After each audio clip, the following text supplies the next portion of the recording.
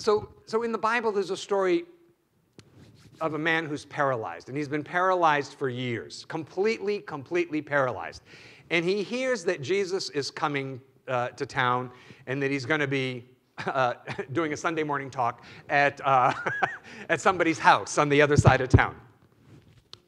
And so he convinces 4 of his friends to pick him up and carry him across town, and because he thinks, if he can get to Jesus, he could be healed. So these 4 friends, and these are good friends, I got to tell you, these are really good friends, Look, I don't move people anymore. I used to have a truck, and I moved 1 million people when I had a truck. I don't have a truck anymore. Now, if you're moving, I say, tell me when, I'll send a pizza. That'll be that's my contribution to the move. I don't move people anymore.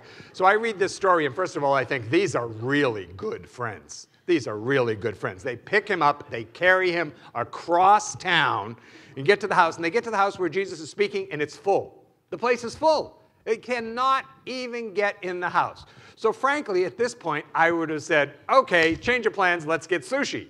But no. The guy says, take me up on the roof.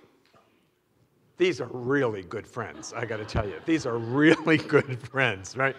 And so they take him up, on the roof, and they open up the roof. Now, at this point in the story, I think, all right, so Jesus is down the stairs, and he's talking to people and, sharing the teaching and maybe doing a little bit of healing, and pieces of ceiling start falling in, and people hear the noise on the roof. Do they think it's Santa Claus? Do they think it's the rain? No, probably not. Probably not. I'm confusing my stories here. But they lower the guy in, lower him in. So he goes from no seat at the back of the house to now he's got a front row seat right in front of Jesus, So the thing I think is that people so often give up, and it may be so much closer than we think. You just have to think, well, how could I go about this differently? How could I go about this differently? And so you got to admit, that would be a pretty impressive entrance, right? And so Jesus' response is, rise, pick up your bed and walk. And he does. Rise, pick up your bed and walk. And the guy does. Now, this is interesting, I think, because did everybody get healed that day? Probably not. Probably not. There are people who live next door who just wandered over. They had no faith. They had no belief. But they said, oh, let's go next door. The Manischewitzes are having Jesus over. Let's go see, let's go hear what he has to say. So they walk over with their coffee and their bunny slippers. They just walk across the lawn. And it's like, Jesus, schmeezus. They probably did not have healing. Right? But people who came a ways because they had some faith and they had some belief, those are the people who got healed. So, a faith they were willing to back up by taking some action. So I ask us today, are we doing everything we possibly can? People want better, but they don't want to have to do anything to make it better. They just want to go, oh, why me? Why not you? Why not you, right? The people say, well, I get so close. I almost grab the brass ring again and again. I get so close. Well, you know what? That means that the error is so close to the surface, it's ready to be healed.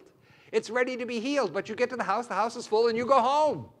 Rather than say, I'm so close. This is not the time to give up.